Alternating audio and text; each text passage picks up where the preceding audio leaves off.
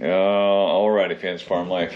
So I'm gonna lay out what all is going into this solar generator, and I've watched a ton of videos on this, and everybody can get all of this stuff that I've got going on here crammed into a box about half of that size.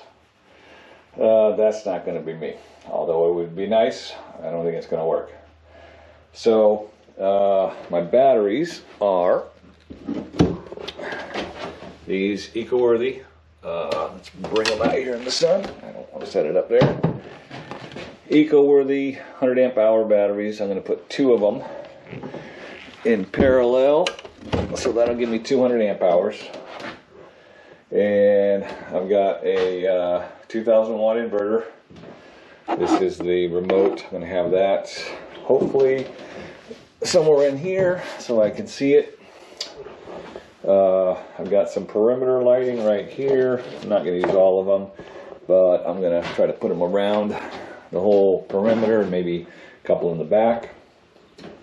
I'm going to put in, this is USB 3 and 2 USB-C connections.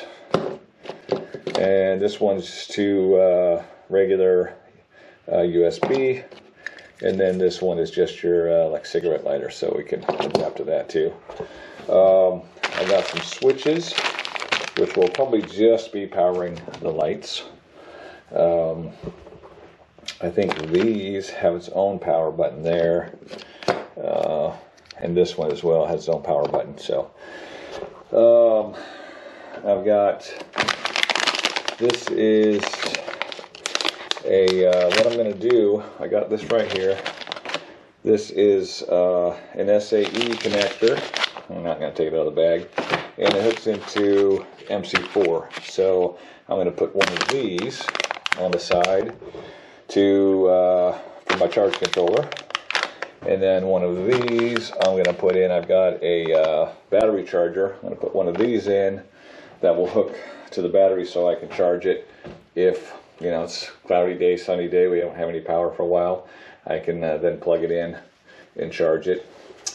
I've got this battery monitor, which my other one has a shunt, so I'm not sure. I got to do some reading on this. So something about discharging our batteries to negative to empty and then recharging them. So I'm going to do some more research on that. If I have to do that, I'm just going to send it back and get a shunt one. I have two, well, I only need one, but I got these power switches for the battery. Although I don't know if I'm going to be able to use this one, because I wanted to have this basically sticking out like here so I could turn it on and off. But I only wanted this, I only wanted the switch to show. So I might have to get a different kind. Then I got my 12 volt fuse box. This is a 30 amp charge controller. I'm only going to be using two 100 watt panels, so that'll be fine with that. I've got a 60 amp breaker. I got a couple of 200, this is a 100 amp fuse, but I've got a couple of 200 amp fuses. I got some bus bars. I got two fans, but I don't know if I'm going to use these either, because I thought they were temperature controlled. Basically they hook in together, two of them together. So if I do use these, I might have to put a switch on it so that I can just turn it on.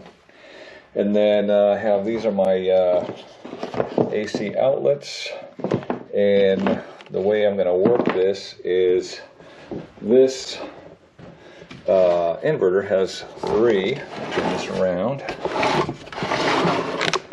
it has four outlets on it. So I'm going to run those through here. I'm going to have the inverter on the top shelf here. They'll just plug right in, and then this thing has a, where you can actually run another cord through here so it doesn't pinch it, and then I can plug that into the inverter if I want, or I can just take one of these plug boards and plug it directly into here, and use it for something else, lights, TV, internet, who knows. So anyway, I got to get all that stuff into here. So anyway, we're going to go ahead and get started, and we'll come right back. So what I did is I traced out, you can see it right there. Traced out this circle, which is the outside of this piece right here, and go by. And now you got to find the center of a circle. And this one's not that great. It's kind of hard to write in that one. I'm like, I know there's a way. I've done this a million times, how to find the center of the circle. So basically, this circle here, the one you can barely see, is like 2 3/4 inch diameter. So half of that is 1 3/8. So I set my compass 1 3/8. Basically, just put it on the line, make a line arc this way, go over to another part of the line, make an arc this way, and that should be the center right there. And when I put this on there, it's pretty darn close, because I'm not drilling that big of a hole. I'm only drilling a 1 3/4 hole. So, because I don't want it to go too far above this one. Like this one barely fits in there, you can see. So I just do these two like this, and we'll put these plugs in. I'll get these holes drilled, and then I'll show you how they go in. As you can see, that one's nuts. I moved that one a little bit. Somehow that one got a little moved. Alright.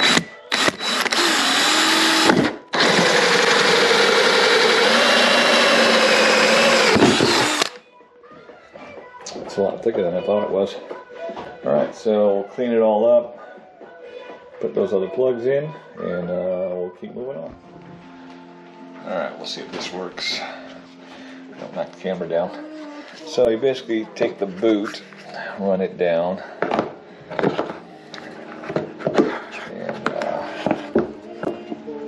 and shove the boot down in there.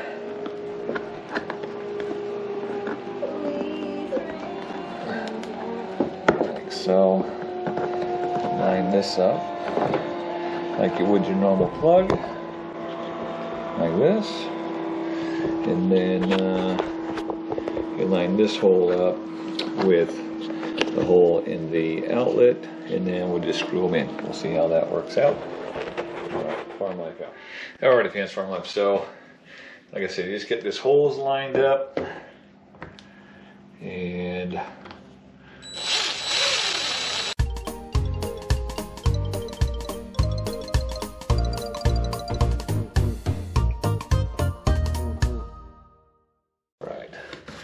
let's go take a look on the inside, see what that looks like. Alright, so these boots just slide on there like so. Like so. The screws stick out a little bit, but that's alright. They're going to kind of get covered up with this boot. So, and then these are just going to plug right into the inverter. It's going to be sitting right here somewhere right next to it.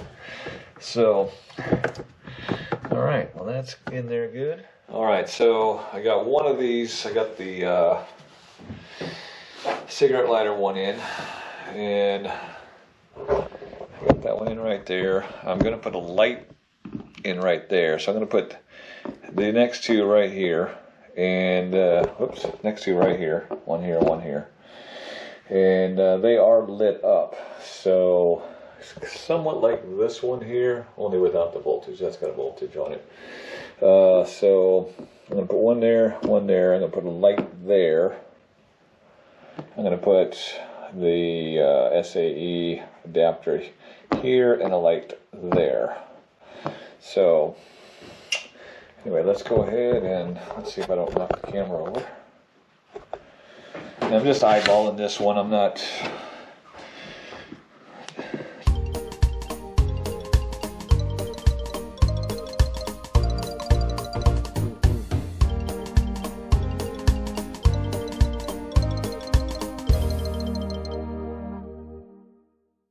And I'm using I believe an 1.5 inch hole saw on these. Fit pretty good.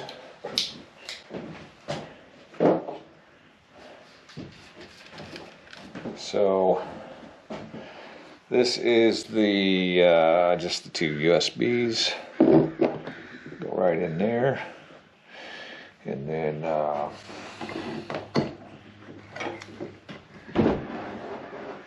open that up a little bit.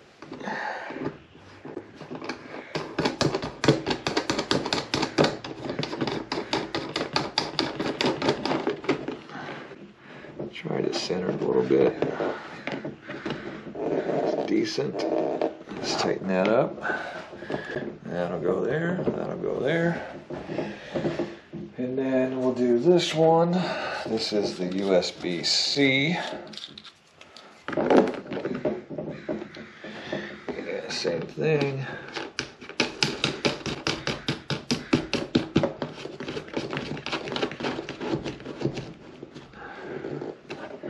Looks pretty good right there. Alright, and then that goes in there like so. Okay, good. We're getting there. Alright, Farm Life out.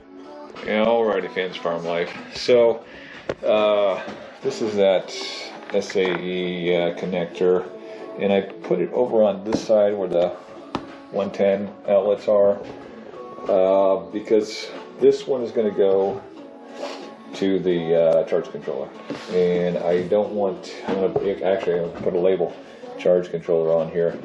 So I'm going to put another one on the other side that's going to go for the battery charger if I have to charge these. So I don't want to get them confused.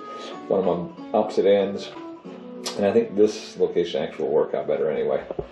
So I'm going to go try to get some lights, and I'll come back. Alrighty, fans, Farm Life. I tried to get tricky on this one, but it didn't. It'll work. I mean, it'll work. Probably should just put it over here like I did the other one. But anyway, so that one's in. That'll be the battery charger. And then, so I might be coming to a stopping point now. So I got to figure out these bus bars and all that other stuff. So it's getting kind of late. And so anyway, I think we're going to be done for the day. I might catch up some of this tomorrow. Farm Life out. Alrighty, fans, Farm Life. Okay, I got 2 of these fans, and they're supposed to be temperature controlled. There's a little circuit board that comes with it. It's supposed to hit some switches for certain temperatures. So I'm going to put one of them right here, and then I'm going to put the other one on the opposite side right here. Made this a 5-inch hole, which is a little too big. This one I made a 4-inch hole, and it's perfect. So anyway, we're just gonna make. So I got the fans up and running. This one is pulling air into the box. This one here is pushing air out of the box. I can't see because it's dark down there. This one's pushing air out. This little circuit board here, there's a little switch on there, little button to push, and that's what sets here's your temperature probe right here, temperature probe right there. So that's what, I don't know, there's some kind of code I gotta go to. There's no instructions with these fans whatsoever. I just kind of had to figure it out. The fans are in, the fans work. I don't like that I made this too big. I'm gonna have to do something with that. I could just cut pieces of that circle that I cut out and glue in there, just because I don't like it. Anyway, got the fans hooked up, fans working, so we're gonna move on to something else. Farm Life out.